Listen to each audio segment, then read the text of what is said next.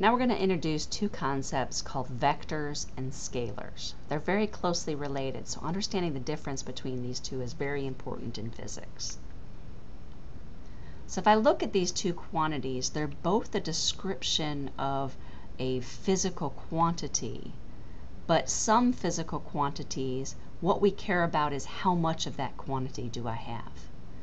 Other ones, what I care about is how much and which way. So the big difference here between scalars and vectors is what do I care about? Is it just how much, or is it how much and which way? Now the how much part, which both scalars and vectors have, we call the magnitude. The which way is the direction. So when we talk about vectors, we want to specify both the magnitude and the direction, or how much and which way. If I've got a scalar, I really only care about the how much part. Now as a vector, one of the ways we can describe this is using some sort of an arrow. It's a really common method of doing this. And in this case, how long the arrow is supposed to represent how much you have, or your magnitude. And of course the direction is represented by which way the arrow points. To really understand this, let's give you some practical examples.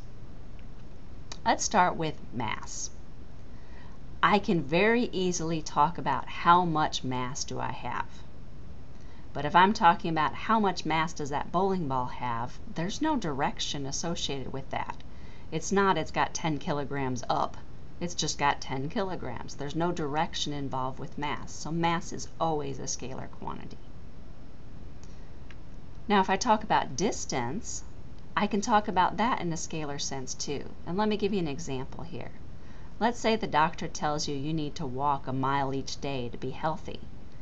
All he cares about is how far you're walking or how much distance you're walking, not which direction. He doesn't care about the direction, so distance in this sense is only a scalar quantity.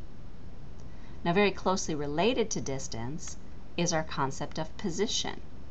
But position, I do care which direction I'm in. If I'm going to tell my friend, hey, can you come pick me up? I'm 10 miles away. You better also tell them which direction you are. Otherwise, they're not going to be able to find you.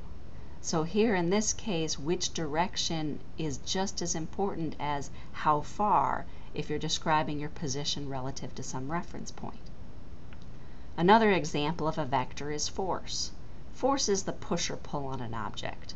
And practically speaking, yes, it matters very much how much force you use, how hard you push, but it also very much matters which direction am I pushing it. You're going to get very different effects depending on which direction you push it. So that's an example where I have to care about the magnitude and the direction.